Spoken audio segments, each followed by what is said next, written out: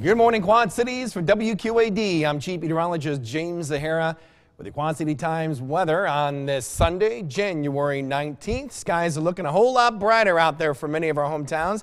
Should be that way for most of the day. The change will be in our temperatures as the stirring winds aloft will be more zonal or west to east, and that shall allow the skies to not only remain nice and quiet, but a sure sign that our temperatures will be feeling a little bit warmer as well. In fact, we may melt a little bit of that snow from yesterday. It will be breezy, 35 expected for the daytime high, and that may be the warmest temperature we see for quite a while because we got a couple of waves of some very cold polar air that will be streaming on through, caught up in the flow. We could expect to see a few little flakes flying around later Monday as well as later into Wednesday.